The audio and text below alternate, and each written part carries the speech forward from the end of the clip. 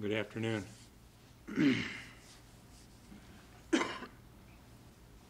I joined the NFO team in January of 1980.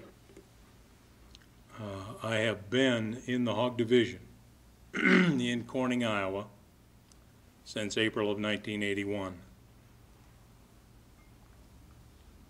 Now, I do want to talk about procurement and how it comes together with what we do in the hog division for the producers across this country involved in the National Farmers Organization. Procurement. Now, the first thing that I thought of, or that most producers think of, is more livestock. More livestock to bargain for. Well, I want to take a little different approach to that, because procurement to me is a procurement of people. People in the local, in the county, and the state levels. It is extremely important that we have good people at those levels, because with good people, the livestock will come. Some time ago, the organization hired staff people. I was one of those salaried staff people. Now, I believe that was a step in the right direction. However, when the salaried staff man came into the country, and I did in South Dakota, in Dimmock, South Dakota, the local meat boards and the county meat committees stopped. Now, I don't care how good you are, how good you think you are, one person does not outdo a committee of people. It cannot be done.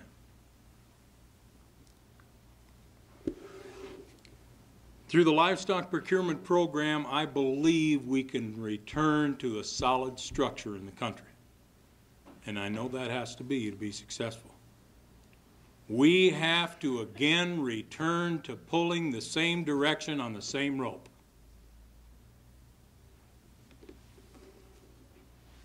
It is very evident to me, sitting in Corning, Iowa, that where we have those pulling the same direction on the same rope, we are progressive to the goals of NFO. I'm going to use an example that Dan has talked briefly about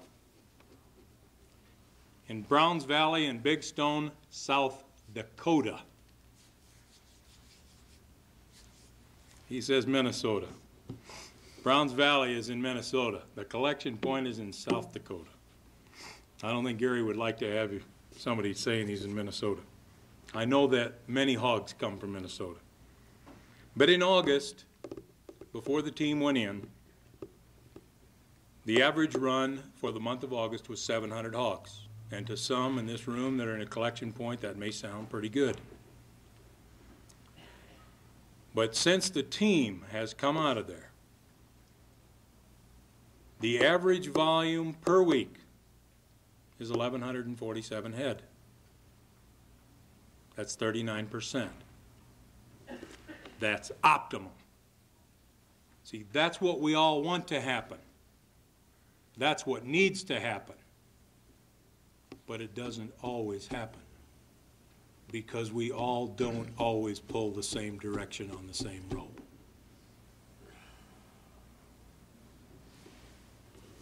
Through team efforts, with collection point and national office staff and producers working together,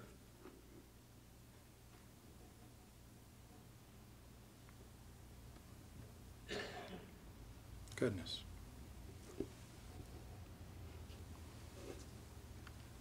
We've been able to move hogs from a low-priced area into a high-priced area.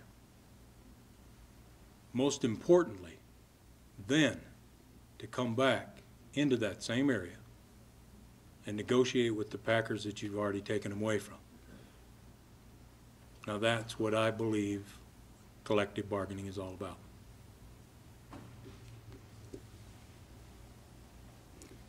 And collective bargaining is the only thing that can make it happen. There is no one producer, although there are many who think they are. There is no one producer in this country large enough to make that happen. I have said many times to many producers, the day you join the National Farmers Organization and commit your production, you have more power in the marketplace. I can make any producer in this country larger than he is today if he commits his hogs with your hogs. From the teamwork and the cooperation of the blocking teams and the local membership working together, I've seen a revitalized attitude. Now, I've seen that. Business, no matter what that business endeavor, it doesn't make any difference what that business is involved with, has two main obstacles to overcome in order to become successful: communication and attitude. Teamwork betters both.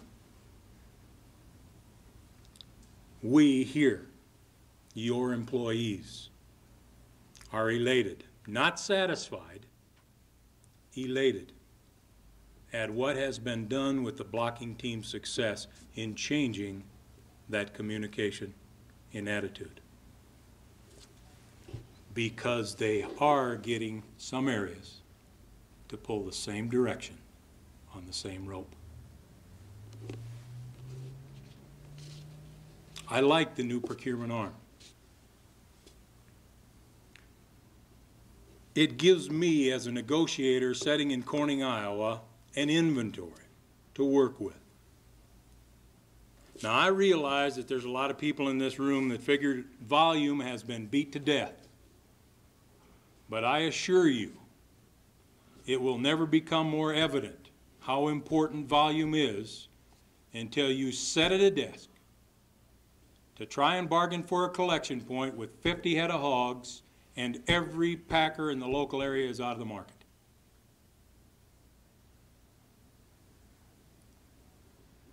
I take my job very seriously.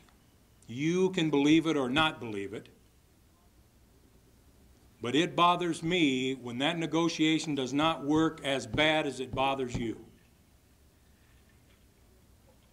Because every day that I go in that office, I go on an ego trip. And you have to. And you can never, never be satisfied.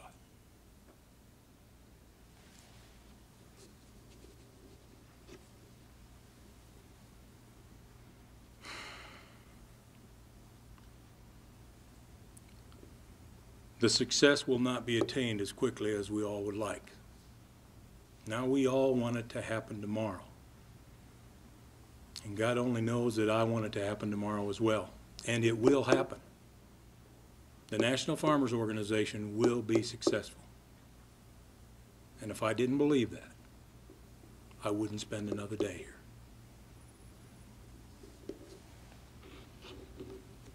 But it can only be successful if we want it to be. An example from that, I'm going to refer back to March of 1980. After I'd come to work for the National Farmers Organization, I heard Ed Taverty in Columbus, Nebraska, where I held my first NFO meetings. And Ed Taverty said, if you wake up every morning and say your marriage is going to hell, I'll guarantee you it will. If you wake up every morning with a pride and a positive attitude that we will be successful, we will be successful.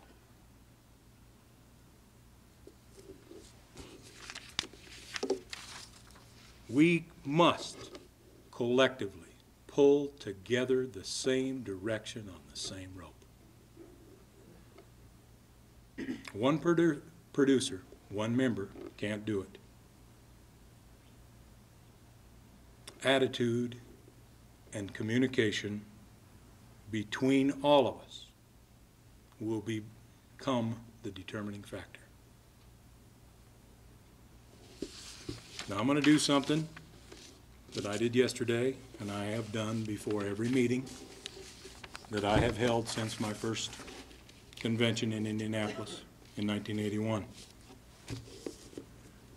It says something that I can't say because I've never been able to put words together that well. But it says something that I believe, and you had better believe, if you want to become successful. It is not the critic who counts. It's not the man who points out how the strong man stumbled or where the doer of deeds could have done better. The credit belongs to the man who is actually in the arena, whose face is marred by dust and sweat and blood, who strives valiantly, who errs and comes short again and again, who knows the great enthusiasms, the great devotion, and spends himself in a worthy cause, who at best knows the triumph of high achievement, and who at worst, if he fails, at least fails while daring greatly, so that his place shall never be with those cold and timid souls who knew neither victory nor defeat. Thank you.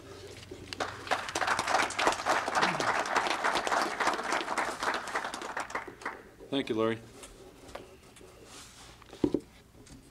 The next person I want to introduce has got quite a background with this organization. As a matter of fact, 13 years with the Livestock Department in one position or another. And she knows totally the accountability that's needed in order for us to provide that service of prompt payment and accuracy to the producer as well as to billings going to the packer or processor. And I guess I've got to say that no job is complete until the paperwork is finished. Larry says she's the prettiest too, there's no question. The lady is the controller for the Livestock Department, Carol Olive. Thank you, Dan. Good afternoon, ladies and gentlemen. It's a pleasure for me to have the opportunity to personally share some of this accounting information with individuals that operate and manage the collection points for the National Farmers Organization. And I would like to compliment each of the collection point managers and the blockers and the custodians and the meat committees for a job that's been extremely well done this past year. Your participation will continue to make the procurement division a success in 1984. With the increased volume that your collection points will be handling from the procurement drives, it is very important to have the necessary accounting techniques to process the member settlements. I will be showing you today a few transparencies of some of the basic forms that we use in this process. As Dan said, my name is Carol Olive. I have worked with the Livestock Department since January of 1971, and I'm really proud of all the collection point and county people that I've worked with over the years, because you are the foundation of our organization. Farmers and ranchers are very astute businessmen and women, and it is our responsibility to provide all of our shippers with the best service possible in accounting. A form that you will be seeing more and more of as the livestock drives are introduced into your areas is the authorization for negotiation. Your producers, with the assistance of a Livestock Department representative, will complete this form and list their production for bargaining in the coming months. He will enter the date, the name, and his membership number, if applicable, the county, state, telephone number, and address. Next, he will enter the period of time, the producer is authorizing the Livestock Department to use his production in negotiations for formulated contract prices. Next, he will fill in the collection point through which he will deliver his product when the negotiations have been completed. The section in the middle of this form is used to indicate the volume of production he will be shipping in each month between the 1st and the 15th of the month and the 15th through the 31st. And towards the bottom is a section provided to list any additional information on the livestock concerning their description. I think about 2 years ago, the National Board of Directors authorized the commodity departments to allow a producer to have the opportunity to move his production through our programs one time without becoming a member. But the second time, they are required to deduct $75 from the proceeds and have a membership agreement signed. I would like to suggest a method that you can use at your collection points in keeping track of these first-time shippers as well as your regular producers. The transparency I have here is called the Producer Historical File Card. You will be able to refer to this card each time the collection point operates to make sure that the second shipment has the dues deducted and a membership agreement completed. This Producer Historical File Card is a very helpful tool. By transferring the information from the authorization for negotiation, you will enter the producer's name, his membership number when it has been assigned, the address and telephone number, county, and the number of head the producer intends to deliver each month. In setting up an alphabetical file by the month, you will have a prepared list of producers to contact each week to remind yourself and them of their commitments for that particular month or week.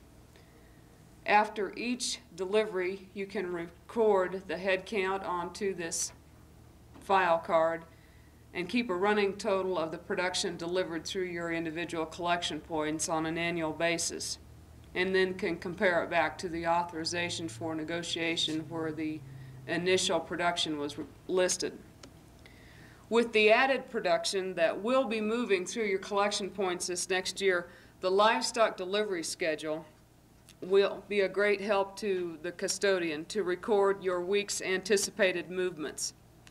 As you make your weekly or daily telephone calls to producers to schedule livestock into the collection point, record this information onto the delivery schedule.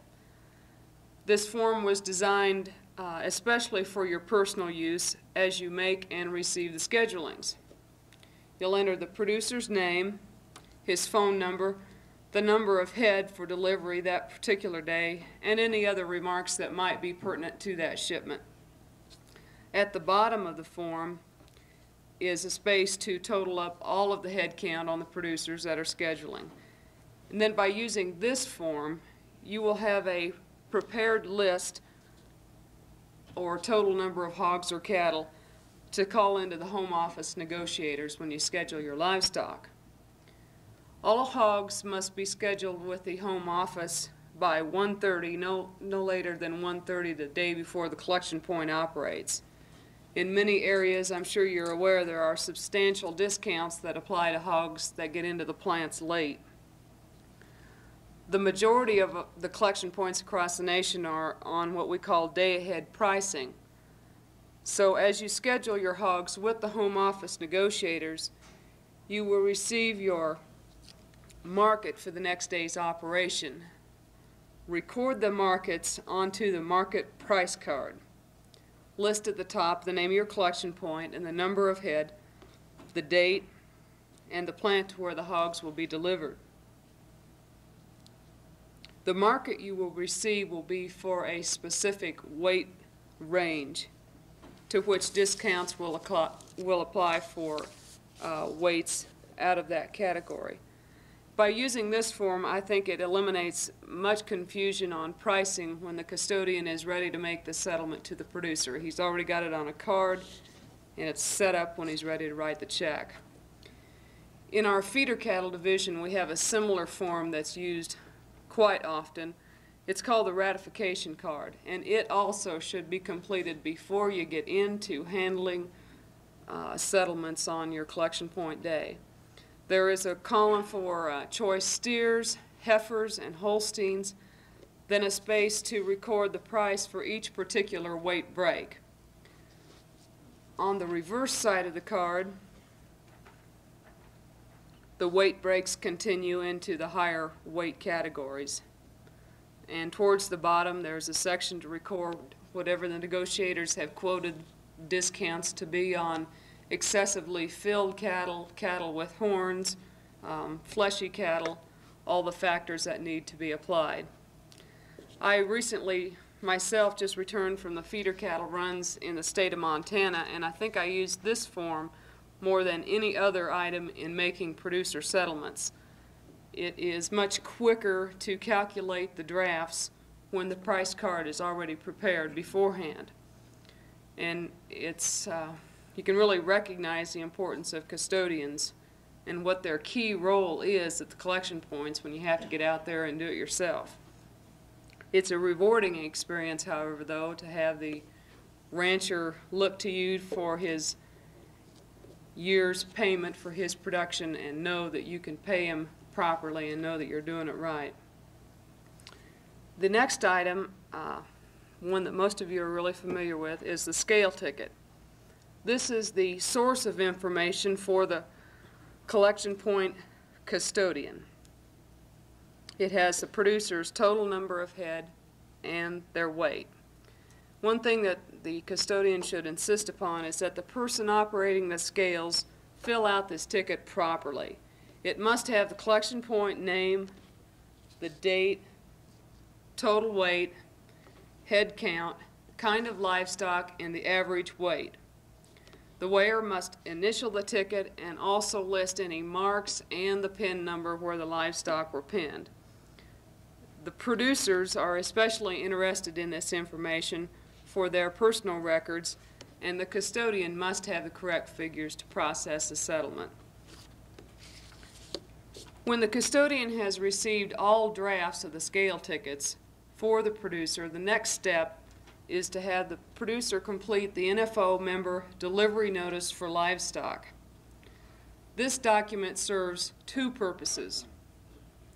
The member will fill in his county, the state, number of head that he delivered that day, the kind of livestock, and the date. The collection point name, city, and state. Then at the bottom he will verify whether or not the livestock have a recorded mortgage. If there is a mortgage, he should list the name of his creditor to which the draft will be made jointly payable. Have him sign his name, enter his address, membership number, and telephone number. The collection point manager will also sign the form. By completing and signing this document, the producer has verified two things. First of all, he's verified that the livestock have been fed in accordance with the FDA regulations, and that also whether or not they have a recorded mortgage. Today, with financing as controlled as it has been, creditors are going to extreme measures to ensure that they receive their money. Legally, if a producer does not repay his loan to wherever he might have it, the creditors have every legal right to come back onto the member's custodial account if one of these documents aren't on file and insist that we write them another check. So it really is mandatory to have this information on file at all of your collection points to protect the custodial account. Got a draft? The draft that we use in payment for the producer's livestock has taken on a new look several months ago. The new National Farmers logo, I think, makes it a very impressive draft. Once again, it's very important that all the spaces on the draft be filled in properly for your records at the collection point, as well as the producers and the home office. Please make sure you spell the producer's name right and list his correct address. On the draft stub, record the invoice date, the invoice number, and the buyer. From the scale tickets, you will enter the number of head, the kind of livestock, average weight, total weight, price per hundredweight, and the gross dollars. On the right side in the outline box, you will enter the producer's patron number. The patron number system was implemented just about a year ago. I think it was in February or March. And it was a system to enable the trust to file more adequate and individual reports on the collection point producers. The trust is required by the IRS to file on an annual basis the production information on each individual member. Below the patron number box is the area to calculate and enter the marketing expense, any trucking, dues, and any other deductions or service additional premiums. You will total all of the deductions, subtract it from the gross amount, and enter the net dollars due the producer. Make sure down at the bottom to enter the date that the draft is written.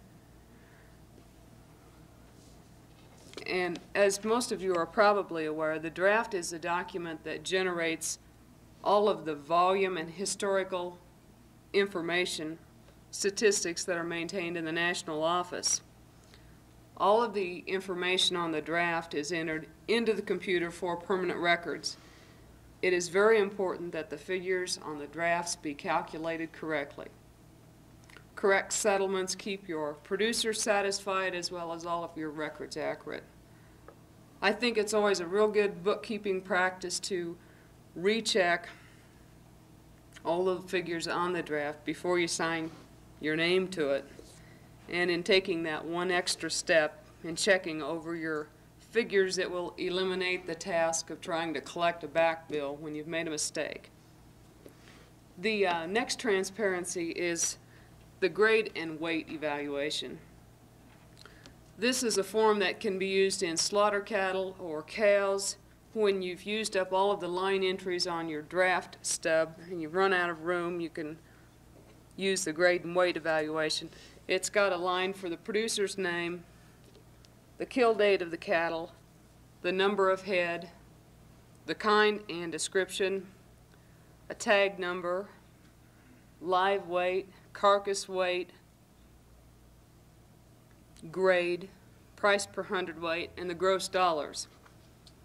At the bottom is a space for the total head count, pounds, carcass weight, and gross dollars. There's also a space provided for the average live weight, price, average carcass weight,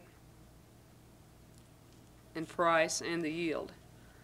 The custodian will sign and date the form when he completes it. And I think this is a form that a lot of our people use in their cold cow settlements and find that it's very helpful. It's not something that you have to use, but it's a good worksheet.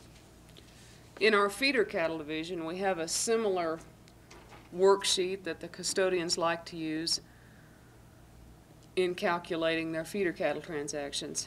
You'll list the producer's contract number if he's on a contract, the collection point name and the name of the representative that is weighing and sorting the cattle, and the date. Next, you will enter your producer's name, his address, and his county. And then on down below, you will enter the PIN number. And when you use this feeder cattle sales report along with your draft, it's not necessary to enter that producer's name again. Next, you will enter the number of head of cattle, their average weight, description, total weight, price per hundredweight, and the gross dollars. When all of the livestock have been delivered and you have completed your producer settlements, the next form that you will be using is the buyer's invoice and bill of lading. This is a statement from which the buyer will be making his payment to the NFO members' meat custodial account in Minneapolis, Minnesota. The custodian will fill in the shipment date, the invoice number, your collection point name, and the name of the buyer. You will list the number of head of livestock, the kind, tag or tattoo number, description, average weight, live weight, price per hundredweight, and the gross dollars. You will also enter on the bill of lading any services that have been negotiated by the buyers as an addition onto the gross dollars. Any services that your negotiators have bargained with the packers are returned to your producer as an added premium, and it will also be added into his draft. Make sure to write on the invoice very clearly where the kill sheets are to be mailed. List your collection point name, address, and zip code. Next, down on below, you will enter the name and the address of your trucker, and then you'll have the trucker enter in the total number of head that he loaded, the name of the buyer and his address, plus the truck rate, total trucking fee, and the loading time. It's really imperative that the collection point manager sign the invoice and that the trucker also sign the invoice before the livestock leave the collection point premises.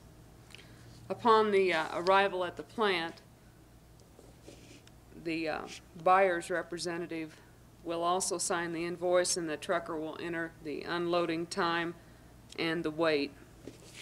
In hogs and cattle, the trucker is responsible for delivering this bill of lading to the plant. However, in the feeder cattle division, most of the invoicing is done from the home office. However, we do use a bill of lading at the collection point, and it's slightly different from the one I just showed you.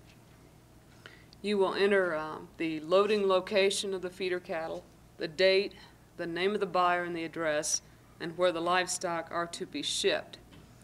You will enter the name of the trucker and his address, the number of head of cattle and their description, the time loaded, total weight, and the name of the individual that loaded the truck will sign his name, as will the truck driver.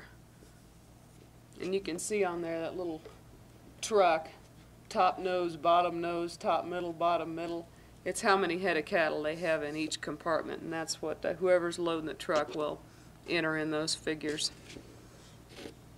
Below is a section for the particular shipping instructions for the trucker as to the exact location where the livestock will be unloaded, and the vehicle identification should also be completed before the livestock leave the pens.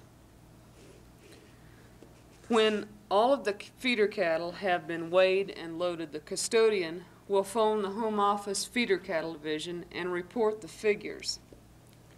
This information will be typed onto the buyer's invoice. We have a special one for feeder cattle, which lists the invoice date, the date the invoice is sent out of the office, the name of the truck line, your collection point name, the invoice number, and the date the cattle were delivered. Below is the section where we break down the total number of head, the description, the average weight, total weight, price per hundredweight, and the gross dollars due from the buyer.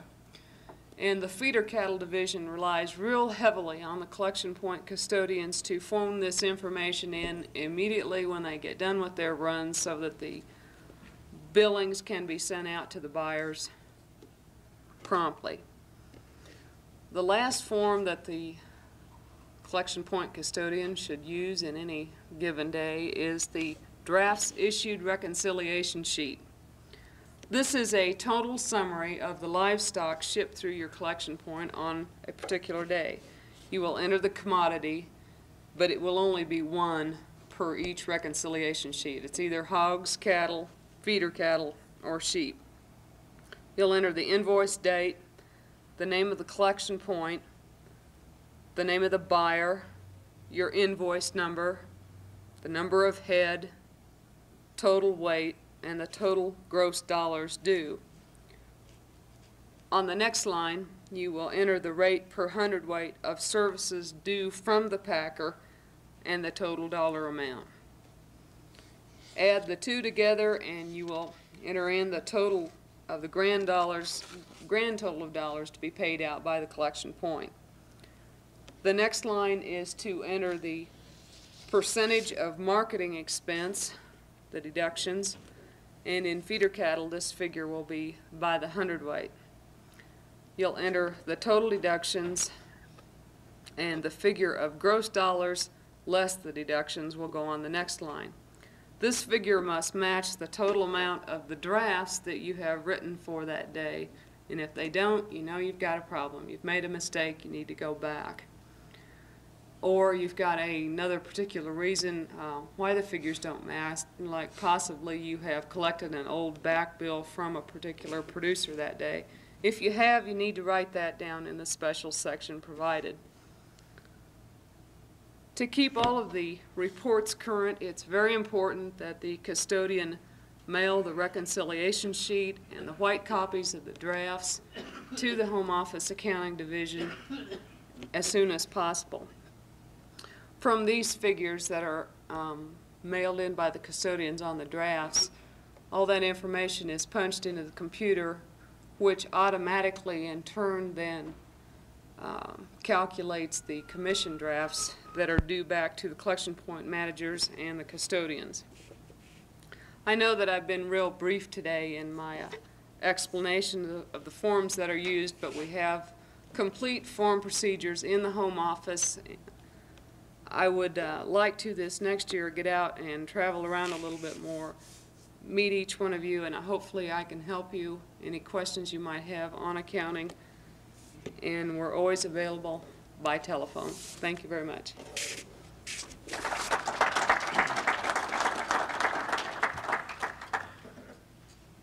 Thank you, Carol. That pretty much sums up this portion of this meeting. I'd like to close by saying that the direction that we have taken in the last year to 2 years to reestablish that communication and that service center for the membership is going to be the direction that this livestock department will continue to go. There's a lot of areas that we've got requests to come into. There's a lot of areas that we need to develop and implement staff or technicians within the various divisions. Step by step, we're working county by county to fill those gaps, to provide every bit of service and communication that we know how.